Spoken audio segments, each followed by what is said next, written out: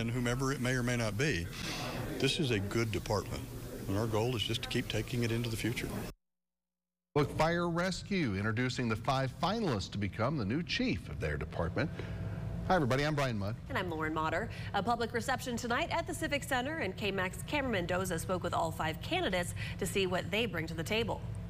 Yeah, Brian and Lauren, there was no doubt each candidate knows what a department the city of Lubbock already has, but they want someone who can take that department even further as the city continues to grow. 400 plus sworn firefighters.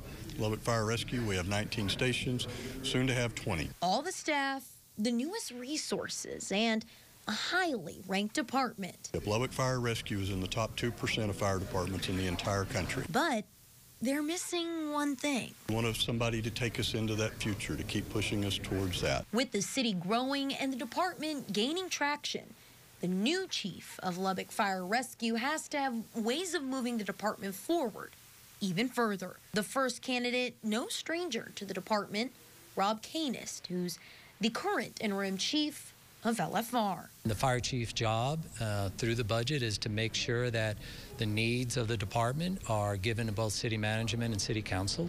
It's definitely not a blank check, right? Those are the taxpayers who are working hard to pay taxes to provide those things. Brent Shanklin out of the city of Arlington, agreeing it's the chief who will work with the city and the citizens to figure out what the department needs. Obviously be a collaborative effort.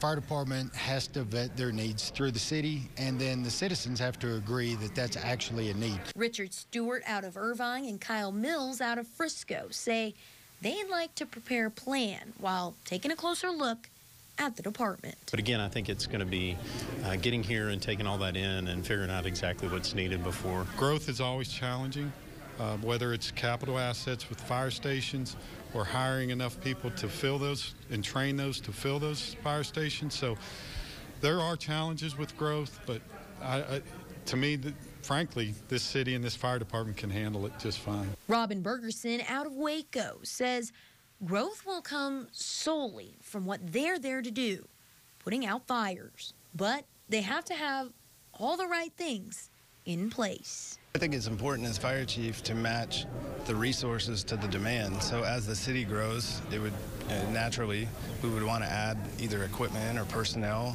to match the needs and minimize response times. They're coming in, whomever it may or may not be. This is a good department, and our goal is just to keep taking it into the future. And each candidate expressed how grateful they were to be considered for such a top-tier facility. Feedback was given to the city on each candidate, which Atkinson is looking over.